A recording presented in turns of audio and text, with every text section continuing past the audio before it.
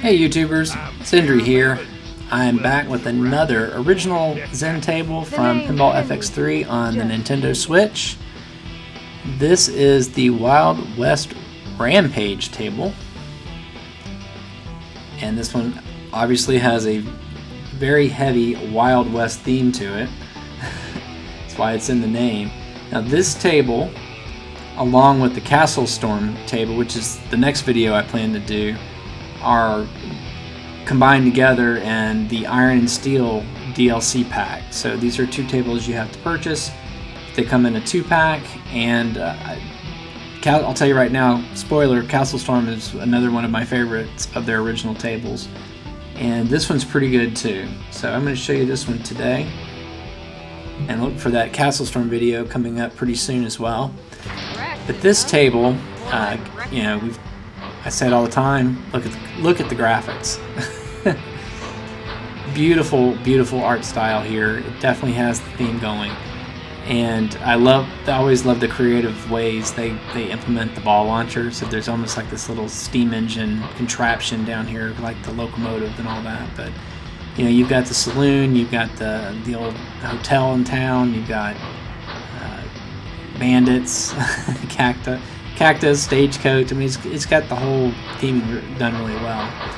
But I'm gonna go ahead and play around here a little bit while I talk. You've got the train over there as well. So animations on the windows. There's this neat little effect where you'll jump out of the window with the ball up there. There it goes, just there, like I planned it. So all of that's pretty neat. I won't say this is one of my best tables by any means. It's definitely not. But I do enjoy this one quite a bit.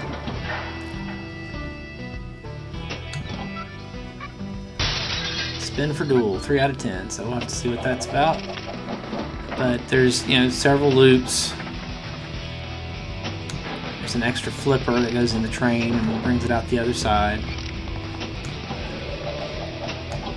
And hitting that saloon shot is definitely one of the key shots in the game.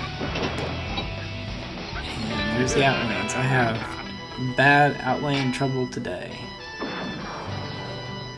Alright, well, let's go for another one. But anyway, so hopefully by now you've watched a few of these videos and you're starting to get an idea of the overall quality. I have never shied away from the fact that I was a fan of Pinball Arcade.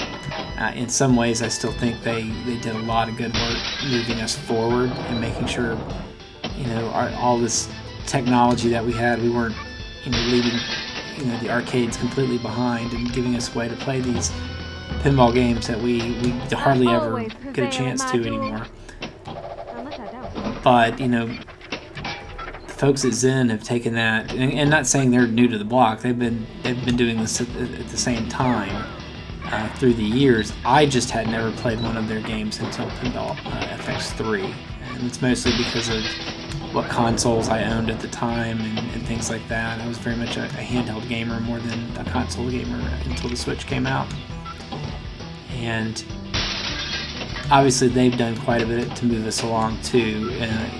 In their own tables, all the original tables like these, they're getting a chance to flex the creative muscles here and come up with some new ideas and also just put a little spark in everything again.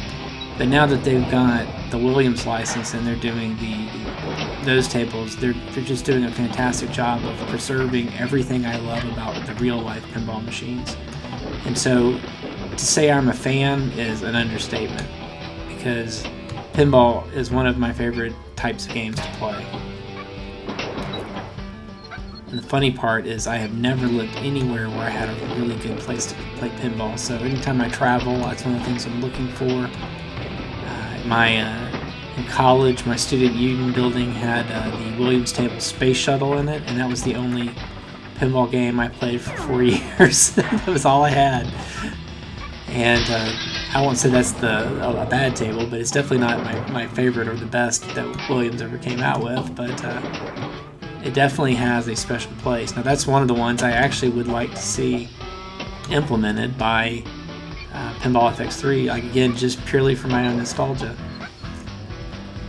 but I am looking forward to showcasing the Williams tables too on future videos here on my channel in the same playlist, so be on the lookout for those. But before I got into those, I really just felt like I should start with what Pinball FX3 was before the Williams tables came in, because it actually is a pretty darn good pinball game even without the Williams licenses.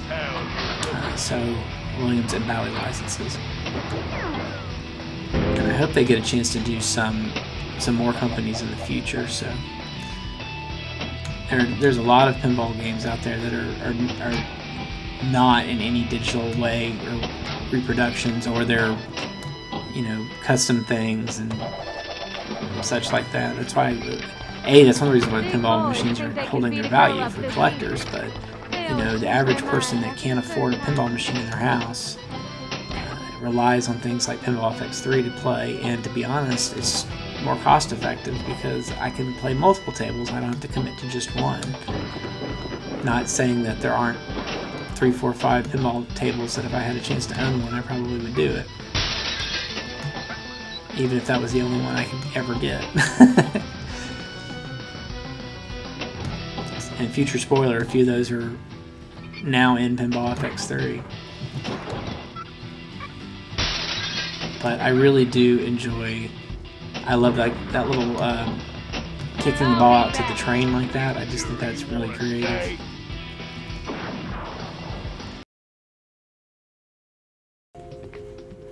So anyway, I'm not talking too much about this table because I don't know a lot about it as far as like the shots you need to make and everything else like that. I really just wanted to show it off. But anyway, I'm going to play through a few more games, and we're going to talk a little bit more about the table since the first game was so short. But I am going to leave in probably my best game of the rest of the session here, whatever it turns out to be. Alright, let's continue. Let's play some more Wild West Rampage. A little steam engine ball launcher. Let's see what we can do here. And right off the bat, that was horrible. Thank you for ball saved, but still would rather not that have not happened.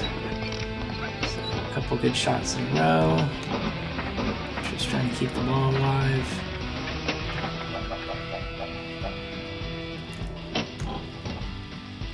Now this one doesn't have, well, I don't say it doesn't have, but I don't see it. Outline gets me again.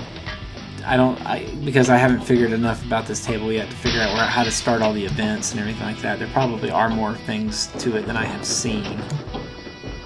But it's not quite like Adventureland. Adventureland just had so much going on that it was, almost everything was an event. And Son of Zeus was kind of like that as well.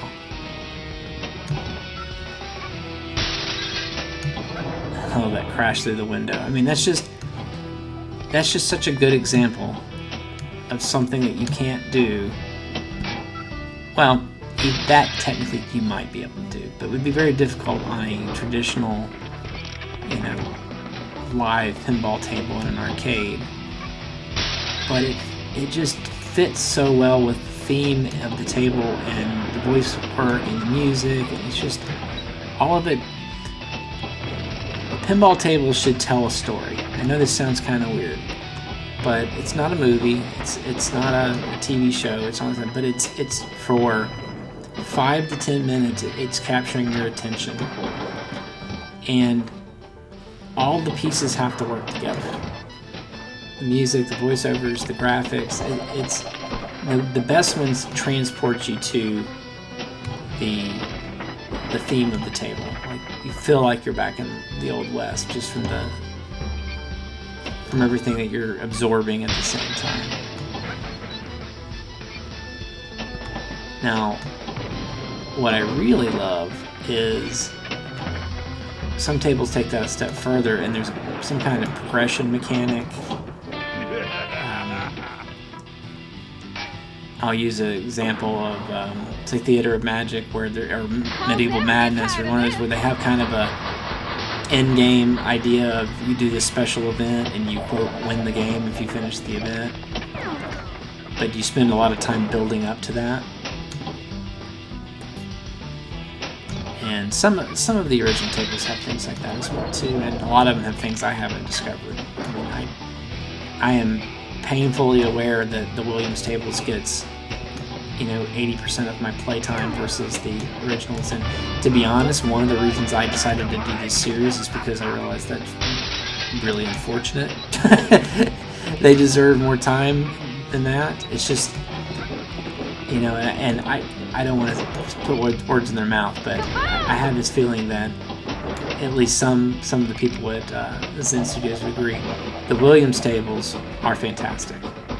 From a historical standpoint, from a gameplay standpoint, there are some tables in the Williams catalog that are pretty much perfection. They are that good. And even a mediocre Williams table is better than some of the other companies' tables out there. And I think they have done a great job to show the proper respect to the licensing. I really enjoy the facts and stuff they talk about the tables when you load them up and everything else. But I think that all comes from the deep love of pinball at its core. They understand how you have to put all of these things together to make a great table, and I think doing that is what's enabled them to make all of these original tables so good. They're using what they've learned from real life pinball tables to design what they want to do, and then they're using their, you know, the tools we have now to add that extra layer on top using, you know, digital art.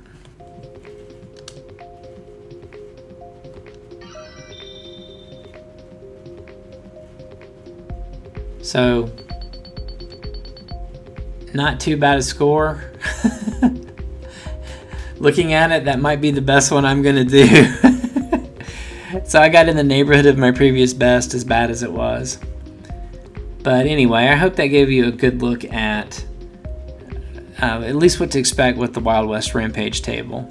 And again, that's available in a 2-pack DLC on the Nintendo Switch eShop. The other table is Castle Storm in that pack, and they're both fantastic. So I hope you'll join me next time. Next time I am going to do Castle Storm, so I hope you'll check that one out, and I hope you enjoyed this quick overview of this table, and we'll talk to you again soon. Thanks for stopping by. Bye, everyone.